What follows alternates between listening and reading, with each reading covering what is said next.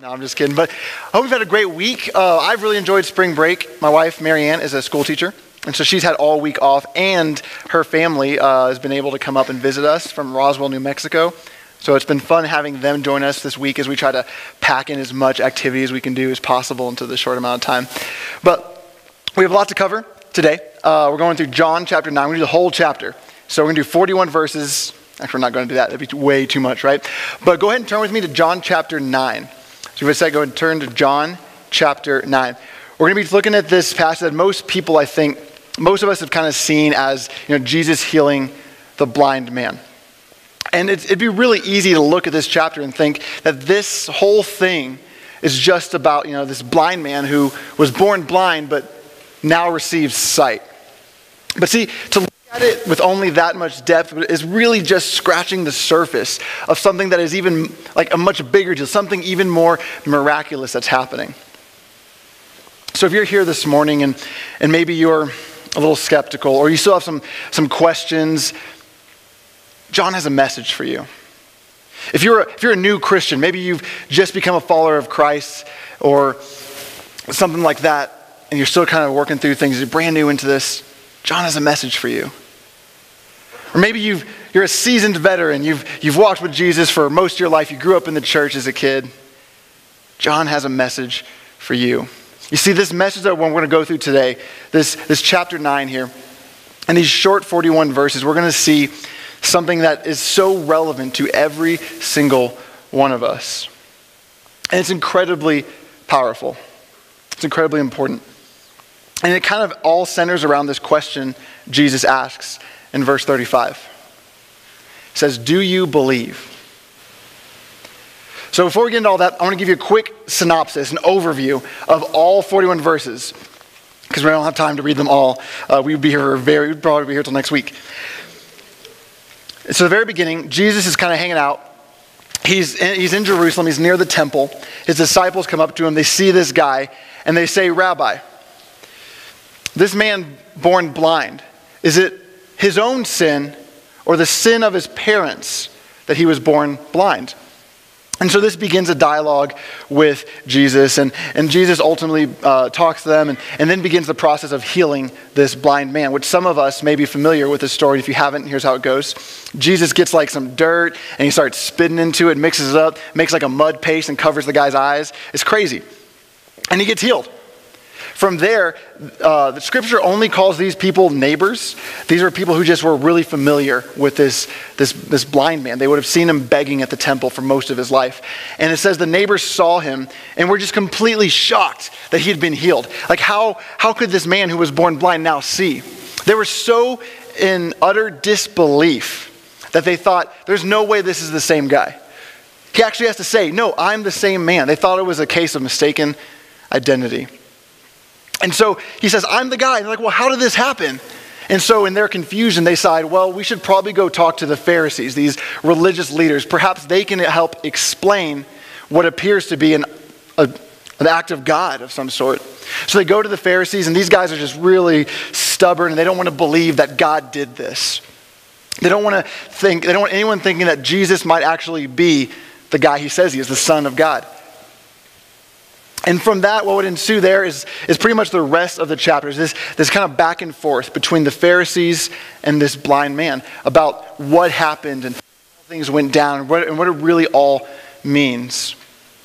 And so that's kind of where we pick up in the story is in the very beginning, we're going to see with our first point is that, and you'll see this on your bulletin, belief begins the process of understanding.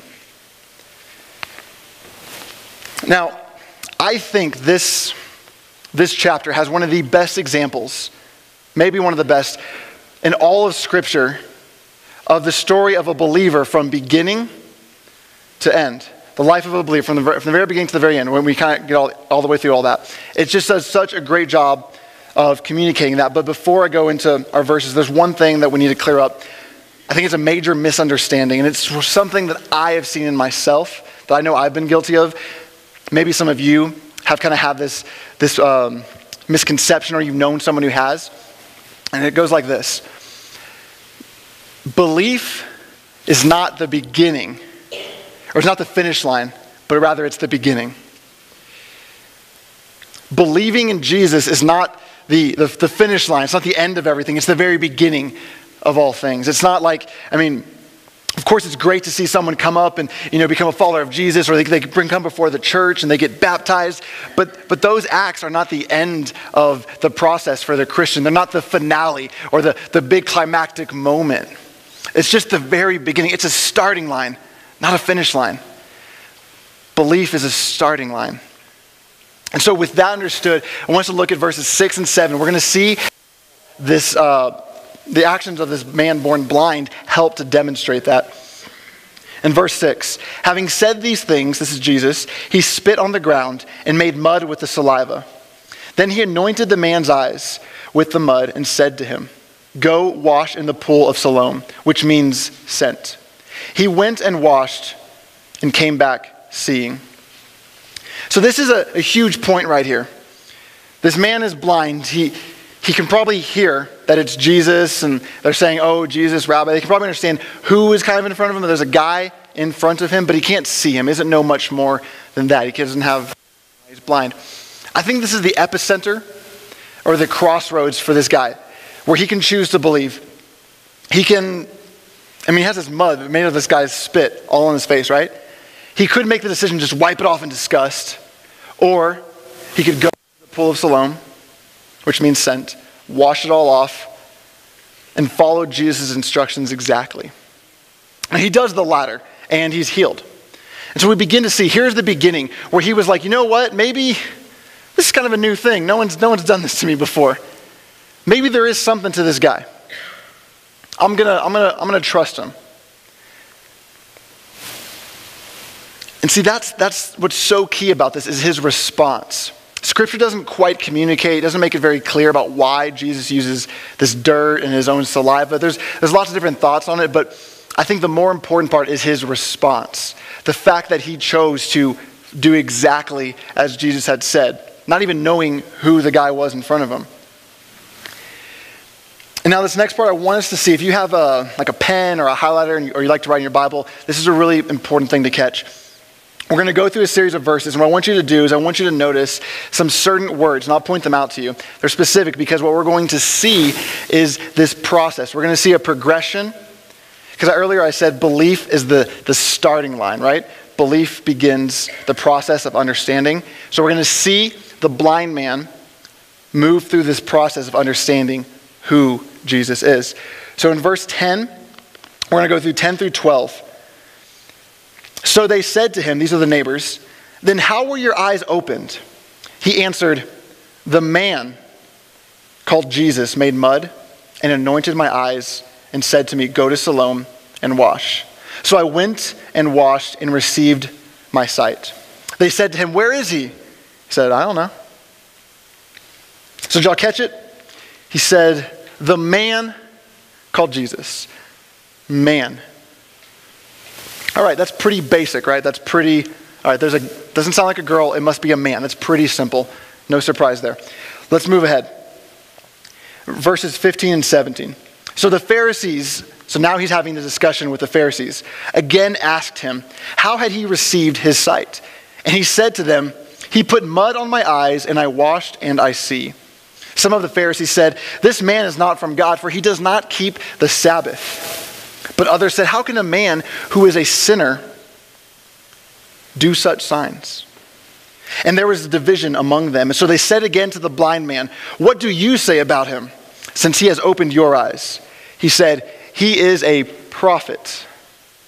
So we just moved from man to prophet. We're kind of seeing that progression, right? You don't have to turn here, but we're going to get there in a second. Verse 38, and it'll show up behind me, where the blind man actually has a discussion with Jesus where he actually says, you are Lord. So that's this process, right? He started with the man called Jesus, went from man to he's a prophet, so he's Lord. He's starting to understand it, right? He's starting to go through this process, this progression of sorts. Every person that comes to a saving faith in Jesus Christ has walked this path. We've all gone from some first said, Jesus is a man, to agree that he existed. He was a real guy. All right. Then to a prophet. You start saying things to yourself like, man, I kind of like This sounds good. I like the things he's teaching. This kind of makes sense to me as someone who's speaking for God. And lastly, he's Lord. At that point, that's the moment, y'all. That's the moment when we surrender our lives to God and we recognize that we are in need of a Savior and it's only Jesus who can save. And that's that progression we're making. It's the same progression this blind man is making. And it started with just the tiniest of belief. You see, it's that belief that starts so small that initiates us into a process, a lifelong process of understanding God. Do you know what three words nearly every Christian is afraid to say? It's these three words that I've heard so many times, even myself, I've been afraid to say these things. I don't know. I don't know.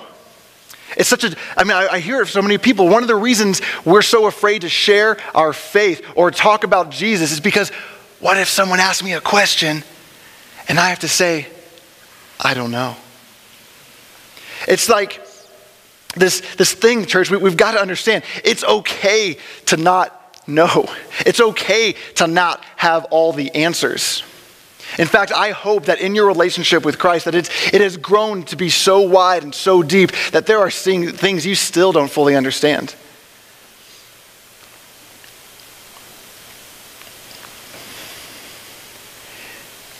The reality is, if you think somehow, with your brief time here on earth, you've managed to become capable of understanding the enormity of God, the majesty and the magnitude and the greatness of our Lord and the mystery of the universe, that you've been able to somehow do that, there might be something wrong.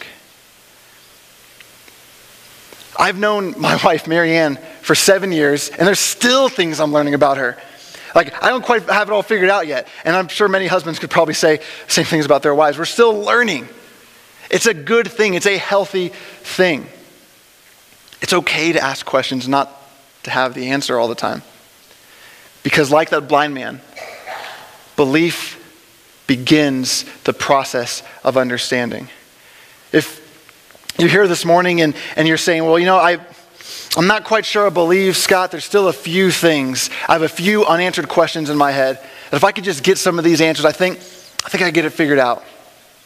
See, here's the issue, is that unbelief almost never just drifts toward belief. In fact, unbelief usually drifts away from belief. It drifts into more and more unbelief. But belief, y'all, when you believe, it can grow. Because belief begins the process of understanding. It is indeed a process. I remember I was 18 years old. It was 2 days before my birthday. I was going to be 19. And I was alone in my room. I live in the living room of my house. There's no one else there. And I got down on the ground and I prayed, God, save me, help me.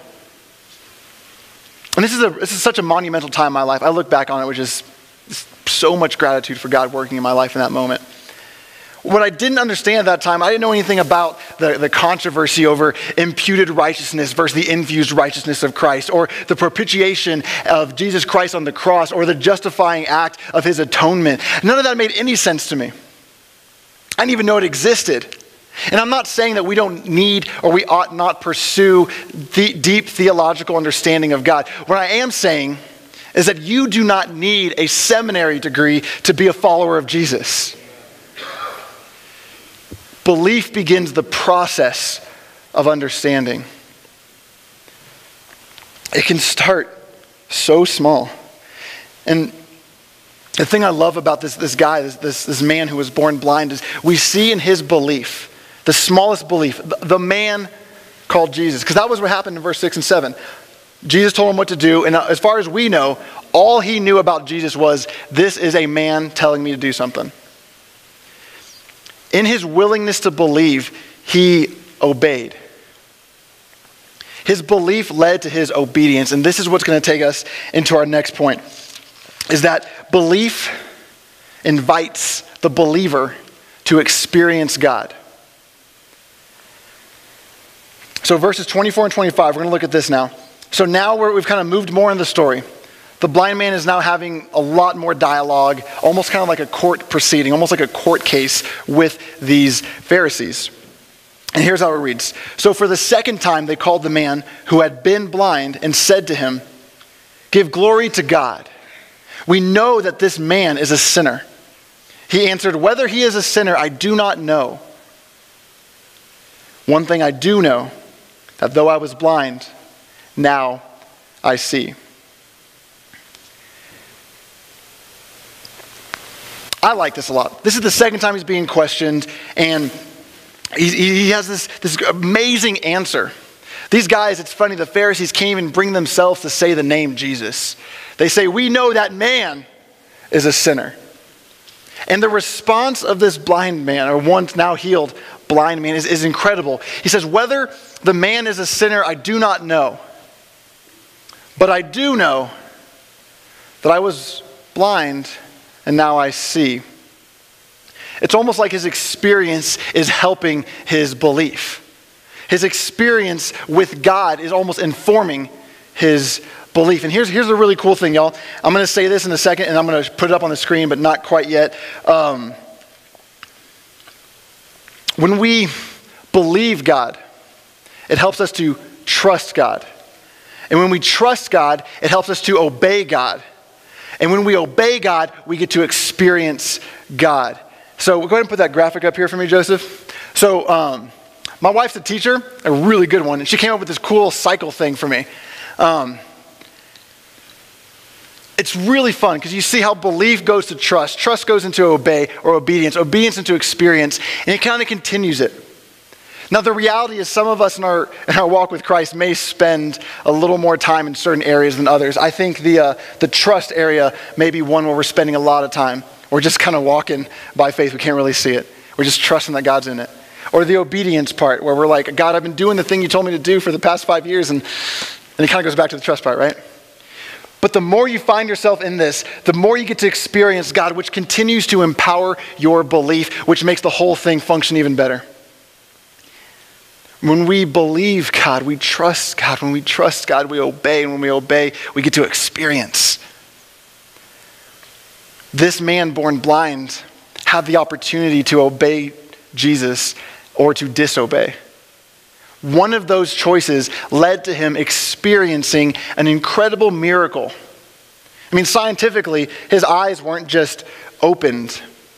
They had to be neural connections in his brain that had to change. Nerve cells had to be developed so they could process the colors and the images coming in. If you know anything about babies, I think they see like in black and white for a while, and then their depth isn't even much further than a few inches or a few feet until they get older and older and older. I think it's not until they're 2 years old can a baby fully see, but this man did it in an instant. He got to experience God. Don't you want to experience God?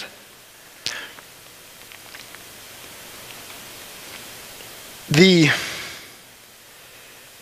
greatest thing is that when we follow this, we invite God to lead us in our marriages. We invite God to lead us in our finance. We invite God to lead us in our relationships, our job, our mortgages, our fears. God begins to have control and sovereignty over it all. We look to him to say, "Lord, I'm trusting you. Where do you want me to walk? I want to be obedient so I can experience you." Consider the opposite. In verse 28, we're going to skip down there really quick. We see this response after the blind man's been talking. And the Pharisees say, or it's described, "And they reviled him, saying, 'You are his disciple, but we are disciples of Moses. We know that God has spoken to Moses. But as for this man, we do not know where he comes from.'" Now, if you saw it previously in verse 24, they also used the word know. We know this man is a sinner. And now 2 more times. We know. There's so much of this idea of like, we know this and we don't know this. What they're really saying is that they trust something they're familiar with. This idea of saying, God has done this in the past, and so we trust that thing. It's this idea of holding God hostage in the future, thinking he's only capable of doing whatever you think he did in the past. Saying God is, in his infinite power, these guys have narrowed God and put him inside this box, saying, well, God did this way back when. We know about Moses and all these things, and so God has to be like that. This man, Jesus, this is something new. It's almost as though God is somehow not allowed to work in some new or unique or different way. Which is kind of crazy considering we have a God who has literally said, behold, I am making all things new. We must not, say this. We must not make the mistake of allowing ourselves to put knowledge or experiential awareness in the position that only faith belongs. If we put anything in the place where faith alone is supposed to be functioning, we find ourselves in a lot of trouble. I think it can be so easy for us to kind of shake our fingers at these guys and say, well, these religious leaders, they didn't know what they were doing. You know, they're making a mistake. This is Jesus, right? But I think there's a real concern that we might be making the same mistake here in the church in America in today's time. Right now, there are churches all across this country shutting their doors forever. Most of them saying things like, well, we've always done it this way. This is the good old way to do it. A few months ago, I was able to have the opportunity to get to preach about worship, and we talked about songs and stuff, and it's so easy to see us make this mistake with songs sometimes. And we say, well, no, I mean, God only works in this type of song and not this kind. We cannot think that God is somehow only going to stay in one stagnant place, and he's not a dynamic God constantly making things new and bringing transformation. Absolutely, there needs to be respect for tradition. I believe that. But if we're investing our time and our energy and our money into something just because it used to be good or that's like the good old day, like that's the way it's supposed to be, like that's what we've seen God do in the past, he's gonna keep doing that thing. I think we just need to be careful. Always ask ourselves, are we making the mistake of putting our experience in the position where faith belongs? If you've been walking with God for any period of time, you know sometimes faith doesn't make any sense. When you base things on experience, you're like, this is a bad idea, but all right, God. Well, it's crazy, you know? Like, things sometimes just kind of work out. And I don't want to say kind of, we're kind of simplifying the majesty and the providence of God. But even this church, this ministry sometimes, I'm so glad we're a people of faith. Because there are so many things that we do that don't really make much sense. If we based our things on past experience, we might not take that step when faith is demanding it. Belief invites the believer to experience God.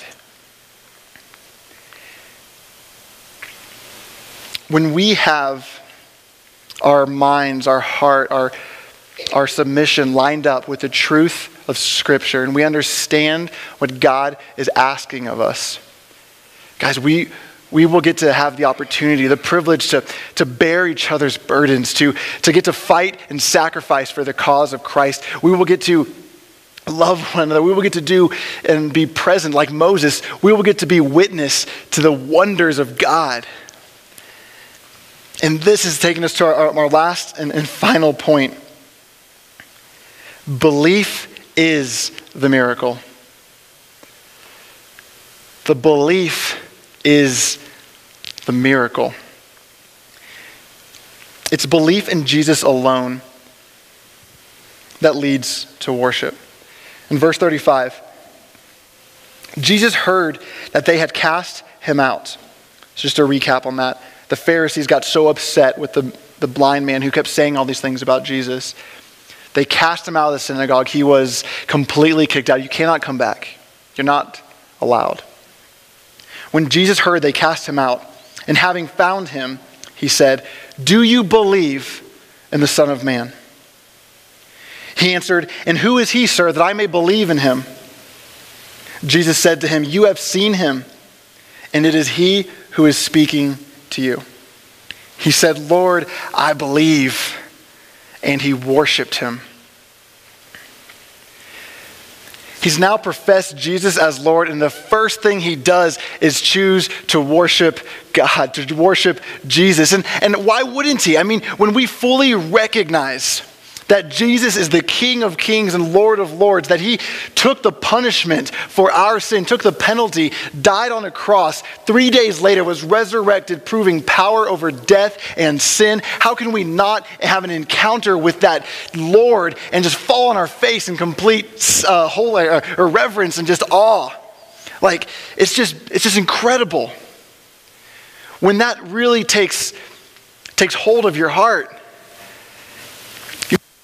you almost want to step back like, oh my gosh. When you see how good Jesus is. See, belief is the miracle.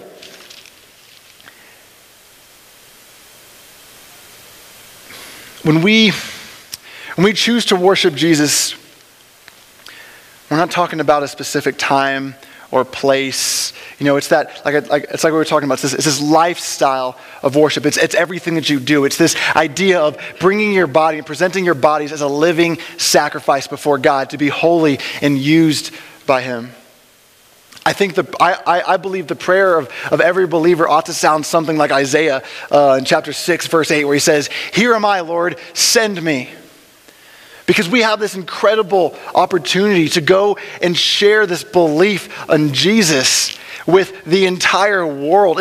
In Matthew 28, it's called the Great Commission. It's this mission that we have, that we've been sent out to share the gospel, the people in our families, the people in our communities, and in every single nation around the world.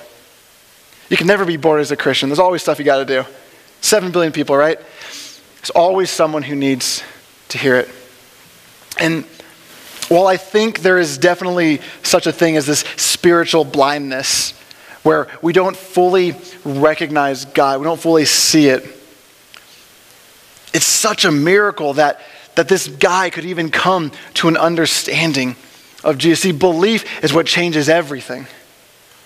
Belief is what compels us to lead these radically different lives that just profess and testify to the presence and the work and love of Jesus Christ in our lives.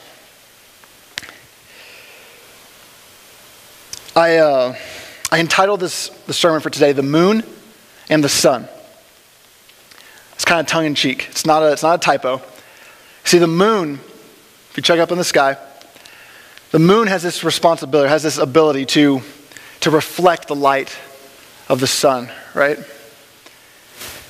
Like the moon, the believer has the responsibility to reflect the light of Jesus, the Son of God, the light of the world. We are to function like the moon, a reflection of Jesus Christ to the whole world, lighting up the darkness, breaking through even the darkest of nights, sometimes showing up in the middle of the day too. That is our responsibility. You do not have to go save the world. You don't even have to save that one person sitting next to you. That's what Jesus is doing. We're just reflecting the light, saying, have you heard about Jesus? I'll believe in him, and he's incredible. If someone says, well, tell me why. Well, he loves me. Well, why? Well, I don't know. That's all I got. That's okay. It's okay not to know, because that's enough. The Holy Spirit's going to do the rest of it. Sometimes you may be called to do a little bit more. Some of us will hopefully answer the call to take missions across the ocean. And there is a reality that it is dangerous. It is risky. And here in America, danger. Get my extra seatbelt on, like we don't want to be in danger. Just got to trust God. That's part of that whole wheel. And you'll get to experience God. And there's one more thing I want to put up here. It's a quote from Henry Blackaby. He's this author of this book called Experiencing God. Phenomenal book, great Bible study. If you ever get a chance, definitely spend some time with it, but it'll come up here. It says, if Christians around the world were to suddenly renounce their personal agendas, their life goals, and their aspirations, and begin responding in radical obedience to everything God showed them, the world would be turned upside down. How do we know? Because that's what first century Christians did, and the world is still talking about it. It starts with belief. There's lots of things we don't know about God. 8 years ago, 9 years ago, I was in my living room. God saved me. I'm not doing stuff right. That's all I knew. And now, because I don't know, God's awesome or something, I'm up here messing up my mic and all that stuff. Like, it's incredible. Belief begins the process of understanding. And when we believe, you're invited to get to experience the wealth of God's presence. And guys, the miracle isn't him being able to see. It's him believing. One of my friends in college, his name is Kyle Steinley. He once said the most terrifying, crazy thing to me ever. He's this incredible kid. He's like a genius, y'all. He taught himself how to play piano by listening to like a video or something. He's an incredible like bread chef. Like you can make bread. He's really good at making bread. And he has like the best dog. Like he has this Labrador dog who's literally the coolest dog ever. I mean, it's so obedient. It's fun. He's awesome. But when he was a kid, something really tragic happened to him. And it's amazing that his mind is still as good as it is. I met him in college. I didn't know him as a kid. But his brother shot him in the back of the head. Accidentally. He survived. I think it was like a 22. So maybe, and I don't know. I'm not going to go into details. He's blind. He's completely blind. I asked him, like, can you see anything? He's like, well, I see like, everything's kind of black, but I see like color. Like these weird, kind of like the like Microsoft weird spinny screensaver thing. He's like, kind of like that. And I was like, even when you go to sleep, he's like, yeah, but you get used to it. And I was like, oh my gosh, this is crazy. I mean, I remember one time I went to his apartment for lunch after church, and it's funny. Like I'm not being disrespectful. He's awesome. So he opens the door, and I'm like, hey, how's it going? And I had to I bent down to grab some groceries, and I guess he thought I walked in. So he closed the door on me. I was like, what? And he's like, did you come in? I'm like, no. His apartment was always, I'm like, why are the lights off? He's like, you look at me like, seriously, Scott? I'm like, my bad. I don't know. It's my first time. And he was so much fun. He would always make bread for us. He was a super cool guy. And here's the thing he said, y'all, because he wasn't a Christian, he's going to be some mathematical genius professor. That's what he's going to do. He said, God had to make me blind so I could see. Which was crazy because what happened was in his dependency on God from having his vision taken from him, closer to a saving faith and knowledge of Jesus Christ. And it's such a funny, backwards sounding thing. And just to wrap up, it blows my mind that the miracle isn't the seeing, but it's the believing, that's the thing of eternal significance. And so earlier I said, if you're here this morning, you still have a few unanswered questions. You're just like, I'm just not sure.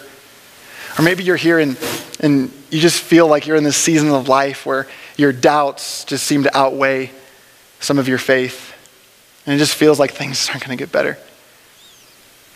I just want to remind you the purpose of John. He says these things in his gospel, these things have been written so that you may know Jesus and you may believe that he is the Son, Jesus the Christ. And right here on the bottom, and you may have life in his name. Believing is the beginning. And you don't have to have all the answers. If you're sitting on the fence, that's okay. Your answers, they'll be answered. It takes time. So I want to leave us with this last question, this question that Jesus asked. Do you believe? Let's pray.